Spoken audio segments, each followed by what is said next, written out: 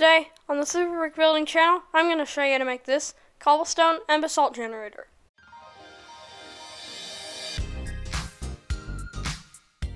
So this is the cobblestone generator, and as you see here, you have this hopper right here. You can't really see it, but it's actually pointing into the chest. So whenever you mine this cobblestone right here, it will actually go and drop into the hopper and go into the chest. And you can see we have a water in a stair and some lava above, and I added some glass and slabs for decoration and so you can see this.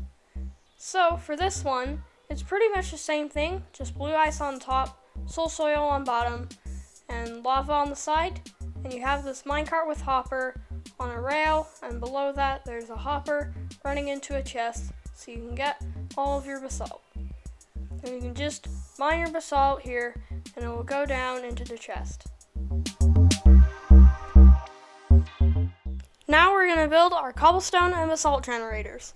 You'll need a building block, some glass if you want to see inside, a chest, a hopper, a stair block, a slab if you want to have some slabs on top. You also need a water bucket and a lava bucket. And make sure you get your hopper too. So, first, place your chest down, and then press shift and click a hopper into the chest so you can see that the hopper is facing into the chest. Just like this.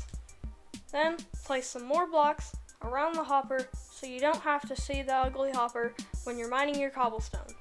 Then place a stair block right here, some building blocks right here, all around your cobblestone generator, just like this. Some more glass here above the stair too, and then put a glass right here and some more glass up above. Then go place a lava right here, and then go place some water inside of your stairs, and it will create stone for you to mine. If you want to do this, you can put some trapdoors right here so it will look better and the lava won't go and spill everywhere just in case. So you can see that you can mine the cobblestone and you will be able to get something in the chest if you're not in creative mode. So for this, it's the exact same materials just without the water, and you'll need blue ice, soul soil, a rail, and a minecart with hopper. Now that we have those in our inventory, we need to make a space that's 3 by 4 blocks. Make sure you place a hopper right here and a chest. Place some more blocks just like this.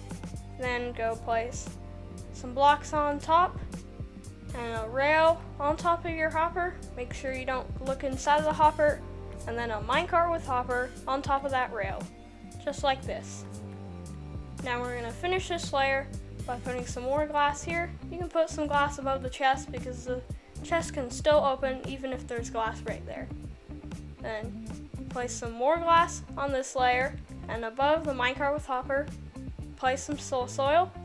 Then above that, place some blue ice and some more glass so your lava doesn't spill out everywhere. And make sure you place your lava in too. And then place your final layer on the top of the basalt generator. Remember that you can place slabs above your basalt generator and your cobblestone generator to make them look better. Just like this, and you can have your slabs above your cobblestone generator and your basalt generator if you don't want just glass on the top.